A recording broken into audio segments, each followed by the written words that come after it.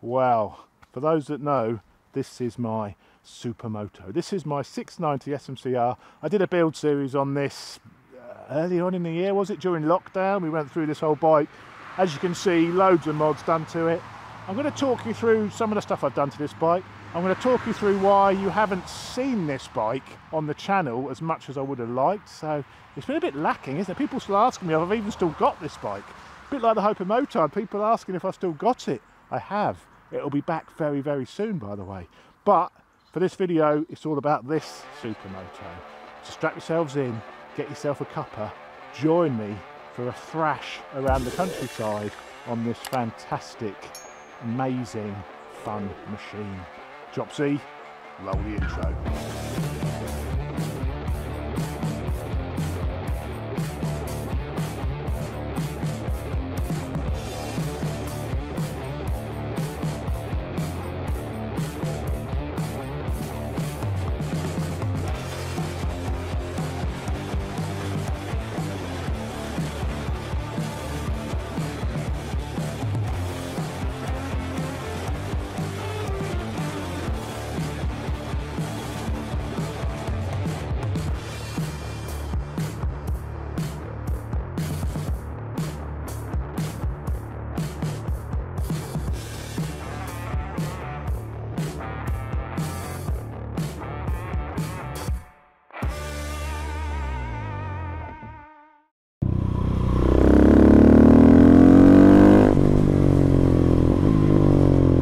So my little 690 project, for those that don't know, I purchased this end of last year. I had this as a long-term loan. Oh my word, look at all this. I don't want to go through a whole cleaning exercise of this bike, so we're going to go a little bit slow through here. Those go, Chops, you're the Supermoto, god damn it, man. Blast through that. For those that don't know, I bought this end of last year. It was my long-term loan I had from KTM. I used to have a 701, bought it brand new back in 2016, love that bike. So I've done a fair few mods to it, not as much as I've done on this, but I did a few mods to it, absolutely loved it. Ron Ball bought one as well, he's still got his. But then they ended up swapping the 701 because I really, really wanted a Super Duke. So there was a guy who was after a 701, we did a deal, I gave him my 701 plus the money and I had his Super Duke. The Super Duke was brilliant, but I really missed having a Supermoto. I really missed that 701. So I was lucky enough to go on the launch for this bike, the launch of the 690, which is in Portugal. I'll put a link to the video at the top as usual. That was fantastic and I loved it. Because I was missing the Supermoto so much, I built myself a 500 EXC Supermoto. And I've got a whole build series on that bike as well, which I'll stick at the top. So I've always loved Supermotos. Because of things like that you can't show on YouTube, but I've always loved them. They're just, there is no other bike you can buy which gives as much fun and giggles per mile as one of these. I'm recording this in September. We had that humongous rainstorm yesterday, as you can see. Yesterday it came, this is a road, this is like a dirt track. Yesterday we had a ridiculous amount of rainfall, and today the sun is out, but there's going to be a lot of grit, a lot of gravel on the road, a lot of mud. You know, got to be a little bit careful.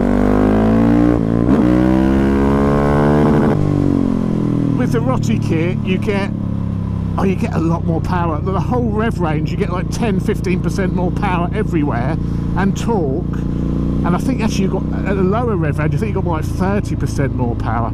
It's an incredible amount of torque you get to the bottom end with this Rotti kit on these. So punchy, so punchy. It's so punchy that now I have to run it with the traction control completely off. Because as you know, or you may know, oh look at this again. Oh, I don't want to get it dirty. I don't want to get it dirty. But as you may know on these, the traction control is built into the anti-wheelie. Why these bikes even have traction control really is a little bit beyond me. You don't really need it on a Supermoto. You certainly don't want archaic wheelie control, which is linked to your traction control. You really don't want that. But it has it. When it was standard, you know, I'm going to talk a little bit about, obviously wheelies aren't everyone's cup of tea, but if you've got one of these bikes, you've got to love your wheelies, because this is what this bike excels at. So to have the traction and wheelie control tied in is a bit of a shame, but standard, it will let you come up quite nicely and do wheelies with the traction control on. Very, very good. But since I fitted the Rotti kit, it's so much more aggressive, the way the power slams in, that it means that the wheelie control cuts in a lot. So you've got to really turn it off completely if you want to have a bit of fun, and it's a little bit fiddly to even turn it off. So yeah, it's a little bit shame. If there was a way, if anyone knows of a way to permanently disable the traction control on this bike, then let me know. Oh, it's a little bit damp around here. What a shame. What a shame my hill. Got to get these tyres bedded in. What a shame my hill climb road is a little damp. There are very, very few bikes which would keep up with this, up this hill climb. Honestly.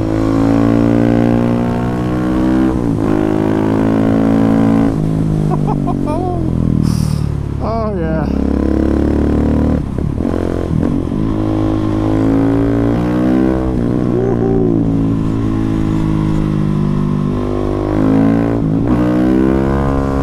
So as promised, let's just walk you through some of the things I've done to this bike, you know, since, first of all, since the build series, but also from the beginning. So changes since the build series. I now have the new Super Mofools front light. So that the old one never had a low beam, it was just sort of high beam. If I turn this on, now on the low beam you have a running light at the bottom, and then when you go high beam you have the full high beam. Also the inner LEDs here, on the old one this is like a silver background, didn't look quite as cool. These are all blacked out now, and you've got the running light at the bottom. So first thing is the new Super Mofools LED headlight. Also, I've been banging on about this, the Barotech Barotech Companion, let's call it. This gives you oil temp, revs, outside air temperature, you know, warning lights. It doesn't have a gear indicator. I wish it had a gear indicator, but I've heard that there's a new version which does have a gear indicator now, so I might upgrade that for the one with the gear indicator, because that would be really nice. We've also got loads of bling on this bike. SM Project bling here, here, here, in there, here, here. We've also got Tecmo Carbon here, here, here, here, and over there. Not only carbon bling, but also their full titanium system. Titanium headers with the little expansion bit, and on the rear the dual core titanium end can with the two dual outlets, which you've heard that today. You've heard that sing throughout this video. That is with the baffles out. It does come with little baffles, and I think with the little baffles you'll be able to go on track and stuff, but not proven that yet. Motomaster discs, chain and sprockets. Also the big wave disc on the front. SM Pro wheels with the black and orange anodizing with custom LCR hubs in Cerakoted burnt bronze. It's yeah, she's fully blinged out, this machine. There's no denying she's got a bit of bling. The new Michelin rubber, I can't remember the make of these, I'll pop it on the screen, but it's a dual compound super sticky tyre now. I mean, look at that, it's fingernail in it. It is super sticky on the outside and a little bit harder in the middle, so I'll keep you posted what life I get on these, but pretty impressed with them so far today. Other stuff on this bike, Rottweiler intake, full Rottweiler intake with the SAS Delete kit. We've also got full carbon fibre splash bait from P3 Carbon, looking a little bit mucky, doing its job. Full titanium bolts from Race Fasteners. The whole bike is fitted with titanium bolts now, more or less. Cerakoted footrest done by my mate Adam at A1 Powder Coating, one of my sponsors. I'm going to get some more stuff done by Adam, but yeah, fully Cerakoted foot pegs. Sticker kit done by Christian at Crispy Designs. He's done me a full custom sticker kit. Seat done by Louis Moto. It's also got their soft gel padding in it and custom stitching. Oh, another thing, we've got the Vanish Motorsports aluminium fuel cap. So there's no key to get this out, you just unscrew it and screw it up. So Vanish fuel cap. I think that's about it. I think I've probably forgotten loads of stuff, loads of details, but I think that is really the basics of it. And it is a fantastic machine now. The performance is incredible. The performance on it's incredible now with that Rotti kit and the power command and everything. And it's just such a fun bike. I can never see me selling this, but when the Hypermotard is finished, it's going to be very, very difficult to justify having two Supermotos. I may not be able to keep this and the Hyper. I don't know. We'll see how different they are, but it could be two bikes which are very, very similar. So let's see. We're going to build the Hyper up as best as it can be, and then we'll compare these two bikes and see if I'm going to keep both of them or if one's got to give way. But I'm loving the 690. The other thing which I love about these bikes, and I do live in a brilliant area for this, you know, there's a lot of little lanes around here, is you can basically take these bikes anywhere.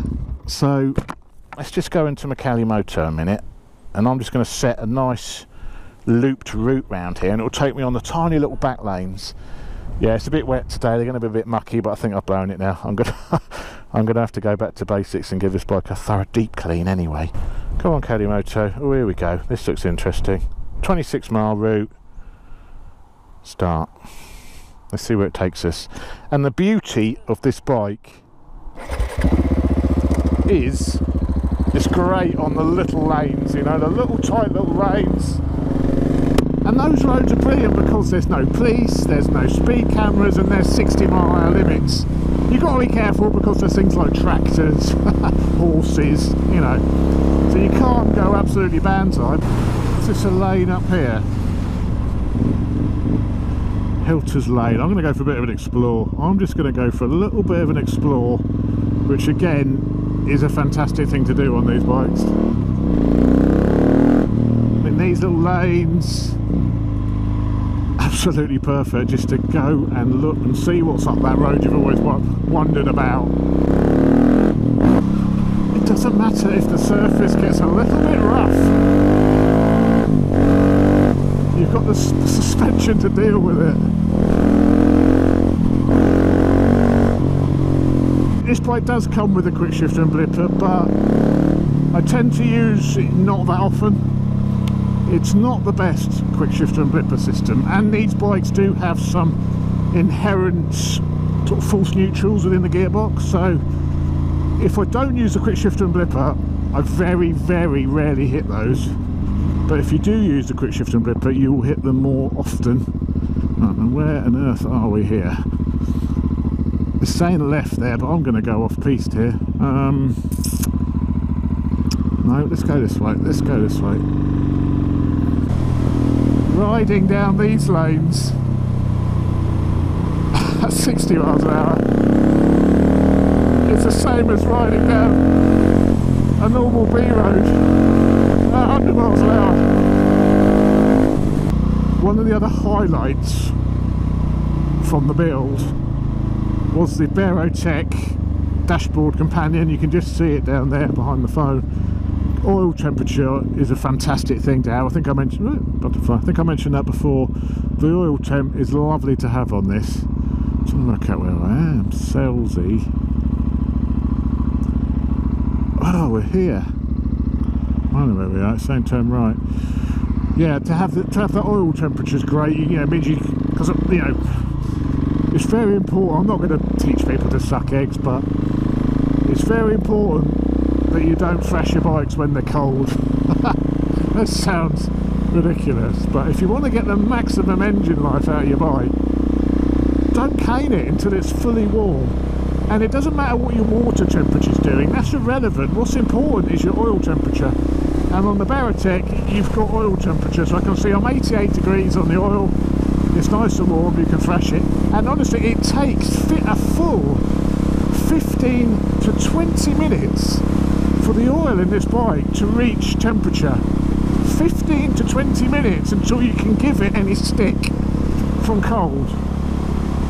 That's, you know, if you're thrashing it before 15 minutes, you're prematurely damaging your engine. It's as simple as that. So I really like the Baratech with the oil temp. I wish more bikes had oil temperature and not just water temperature, but even on the R, I don't thrash it until at least 15 minutes into the ride. You know, it's critical that. If you want to get the most out of your bikes, that is what you need to do. There you go. Sucking egg lesson over. Binderton, never ever been up here.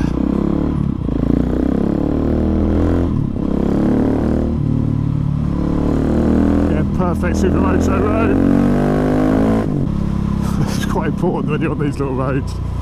You've obviously got to stay in the tracks where the cars have been travelling. That's your line. Don't go anywhere else apart from the wheel tracks. Anywhere else, you're coming off instantly. So you've got like a foot of tarmac you need to aim for. I think this is part of why I love these little lanes, because you've really got to be so precise with your riding. Am I back here again now? What was the point in that? What was the point in that? It's taken me straight back where I just was. Well, there we go, guys. Thanks for watching as always. I just wanted to bring this out again. You know, we're beginning of October now. The summer's gone. It is now autumn. The weather's cooling down. The rain's coming. I don't know when I was going to be able to get out on this again. And I just wanted to bring it out, have a bit of fun, show you I've still got this bike. I've got no plans to sell this machine. She's staying in the stable. Well, depending how the Hypermotard goes. But that'll be back soon. Hypermotard will be back probably. You should hopefully see an episode within 2 to 3 weeks. There should be another episode. I'm trying to sort some stuff out as well. As I say, it's been a year since I touched that project. Probably a year and a half since I stripped it down. How am I going to remember how it goes back together? I don't know, but it's going to be entertaining either way. I think we'll get there. I want to do something really amazing with that bike now. All the heads are ported, as I mentioned, but I'm thinking now go a little bit further, get the crank balance, maybe a bit of blueprinting done. Well, I guess the blueprinting's been done already on the heads, isn't it? But certainly probably get the crank balanced. I want to probably strip the whole engine now and get all the engine crankcases fully Cerakoted by my mate Adam, A1 powder coating, because they do Cerakoting as well. So I've come so far, I've waited so long. Morning. I may as well go the whole hog now. I've got a feeling I may as well go the whole hog with that bike. But there'll be a first episode coming soon, and then we'll get into the whole engine strip down. I may not do that myself. I don't feel confident enough to take the whole engine apart, you know, get it balanced and put back together. So I may be enlisting some help there. So I hope you don't think I'm copping out, but I haven't got the tools, the equipment, or the know-how to fully strip that engine and put it back together. So we're going to be enlisting some help for that part of the project, but that part only. But there we go. Thanks for watching, guys. That'll be coming soon, and I'll see you on the next video. Cheers, guys. One, which is full power.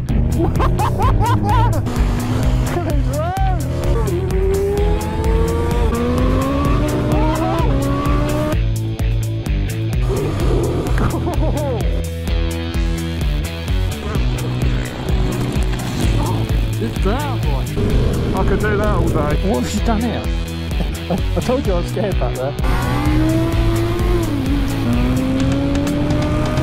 I've never dropped a bike before in my life. Oh! Backfire! That's it! That's it!